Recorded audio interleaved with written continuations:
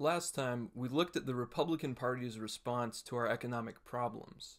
Rather than admitting that our system rewards those who are already rich, politicians like Trump or Paul Ryan in the Obama era make vague gestures towards the idea of equal opportunity. Of course, they don't actually believe in giving everyone a fair shake, which is obvious when you look at the policies they support. I'm not sure how they can call themselves the party of equal opportunity when they allow some kids to grow up without food, healthcare, or a decent education, and legislation like Trump's tax cut or their reluctance to pass a second round of stimulus show that they couldn't care less about working people. Which brings us to our opposition, the Democrats. Today we'll take a look at the Democratic Party's politics to see if they are offering a way forward.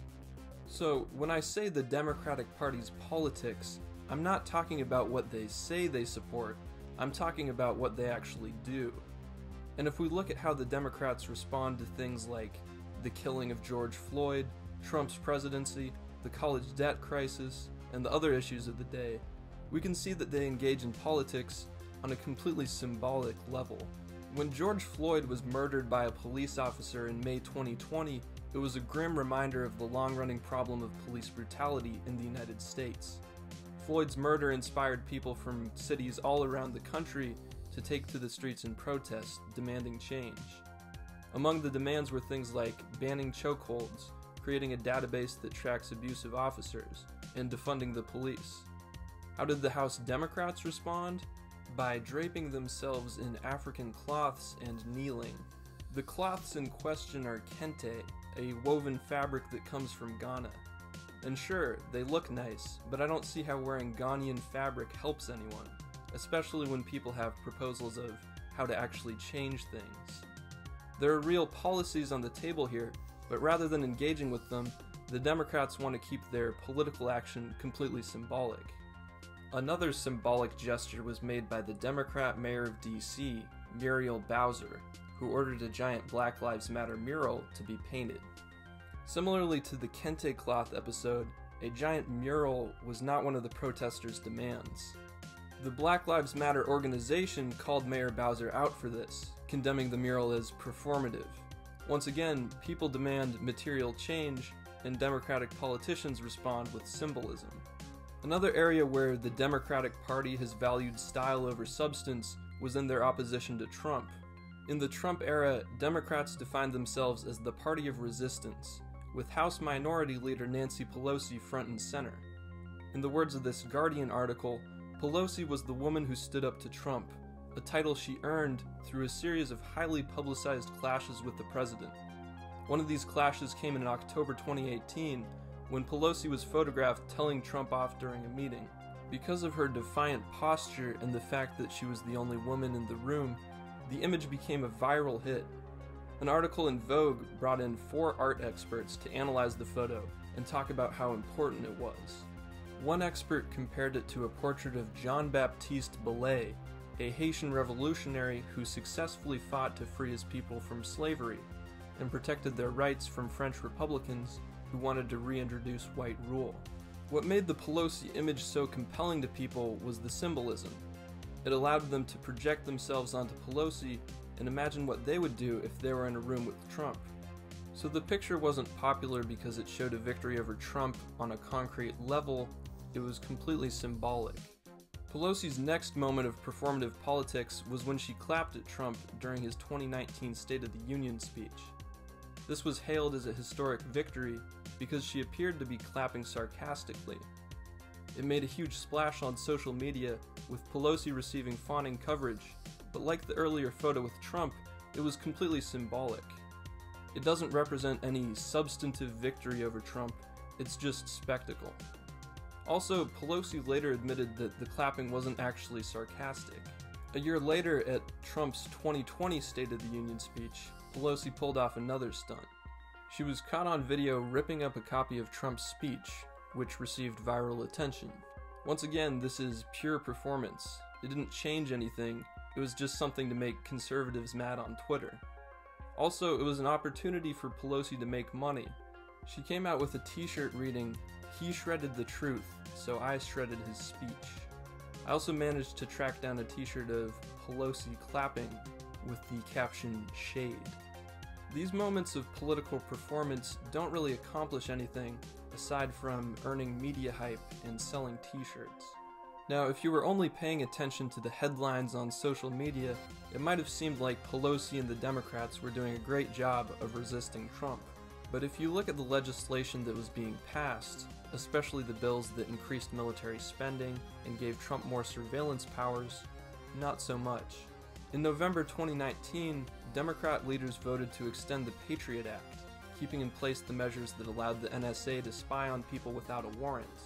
A month later, while they were in the middle of impeaching him, House Democrats gave Trump $738 billion in defense spending. And in May 2020, Nancy Pelosi and Mitch McConnell worked together to pass a bill that allows the FBI to investigate people with less oversight.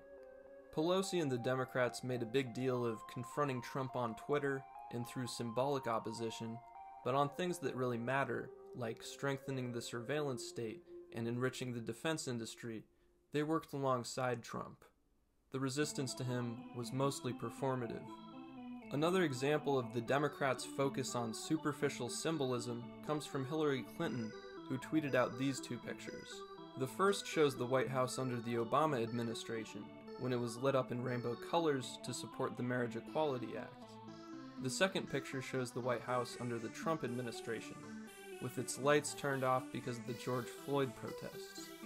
People on Twitter claimed that this represented how Trump was abandoning his duty to the country and hiding, but it turned out this photo was actually from 2014 and photoshopped to look darker. Now, I think Clinton was trying to make a point about how Obama was better than Trump on LGBTQ issues, but if we look at these pictures literally, all she's saying is that depending on who is president, the White House will have a different lighting scheme. Like the Kente cloth or the BLM mural, this is emphasizing style over substance. Now, I'm not saying that only the Democrats do this. Trump's stunt of waving a Bible near the White House was obviously a photo op, a symbolic gesture towards his Christian supporters. And who could forget when he started off a speech by hugging a flag to show how patriotic he was. So this is an issue that affects both parties, but as I said earlier, the Republicans don't even pretend to care about making things better. So I'm focusing on the Democrats today. We can see the formula of style over substance in the Democratic Party's rhetoric over and over, but it also gets into their policy proposals.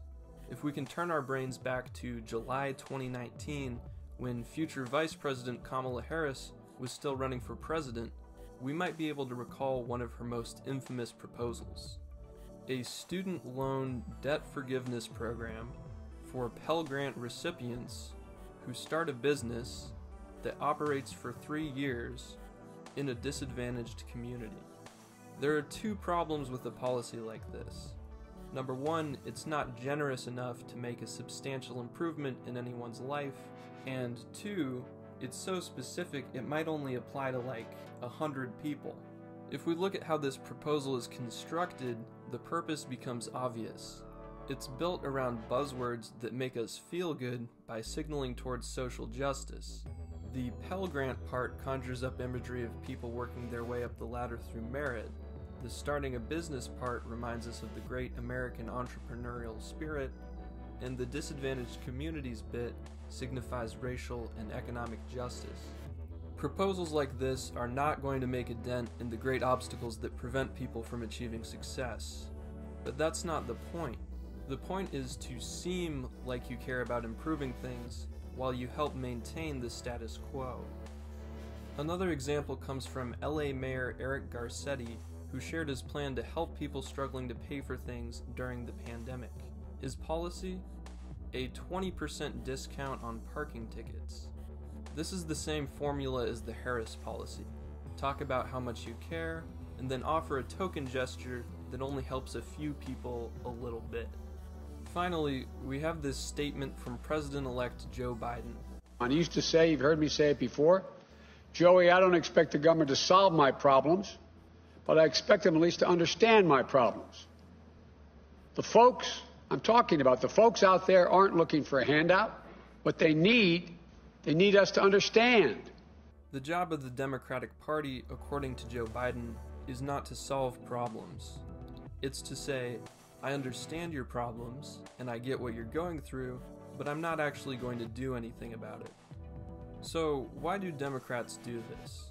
Why do they prefer to make symbolic gestures rather than focusing on concrete policy? I think there are three main reasons. The first has to do with the incentives of the modern media landscape. If you want to get media coverage as a politician, you should put on a spectacle. Performative things like shredding a speech, clapping sarcastically, or waving around a Bible get coverage because they're dramatic, and because people want icons or heroes who stand up for their values. There's also the issue of the partisan nature of media. People want to see the other side get angry, whether it's cable news or on Twitter. Conservatives were furious when Pelosi shredded the speech, with Mike Pence saying she might as well have been shredding the Constitution. So the symbolic owns the shade. It's flashy and exciting in a way that policy making isn't. The second reason why symbolic politics is so common is that it doesn't get in the way of fundraising. Short of AOC bringing a guillotine to Central Park, conducting your politics through symbolic gestures doesn't threaten the special interest groups that support the Democratic Party. Promising single-payer healthcare is a threat to private insurance companies, a Green New Deal threatens oil companies, an anti-war stance threatens the defense industry, and raising taxes threatens the rich. Draping yourself in kente cloth and kneeling doesn't threaten anyone, so you can continue to collect checks from billionaires and corporate interests. The last reason why Democrats do performative politics is because it's just the way people think about political action. You can make the argument that Democrats choose symbolism over material politics because they are corrupt, but I don't think that's always true. I think for many Democrats, performance and symbolic gestures are just the way you do politics. When the Democratic Party under Bill Clinton chose to adopt Reagan's program of deregulation, free trade, and spending cuts, it created a bipartisan consensus on economic issues. Following that shift, most Democrats accepted Wall Street and corporate interests as permanent fixtures in American politics, and began looking at them as potential allies rather than enemies. So in a world where corporate rule is just a way of life, and both parties agree on the fundamental makeup of the economy, how can you distinguish yourself except by performing? However, now that the consensus on the economy is breaking down, new possibilities are opening up. But if we want to change things, we have to ditch the old ways of pandering and signaling in favor of a politics rooted in real economic change. We need to have a concrete vision of what the future could look like, and what levers of power we need to make it happen. And as we've seen with the Trump resistance, if you only define yourself in opposition to the right, and not in terms of what you actually want, the movement will trend towards symbolic gestures. So, we need material politics with clear goals and strategies. Single-payer healthcare, a Green New Deal, full employment. Because if we let ourselves think that sarcastic clapping is a political program, we're not going to get anything done. Thank you for watching.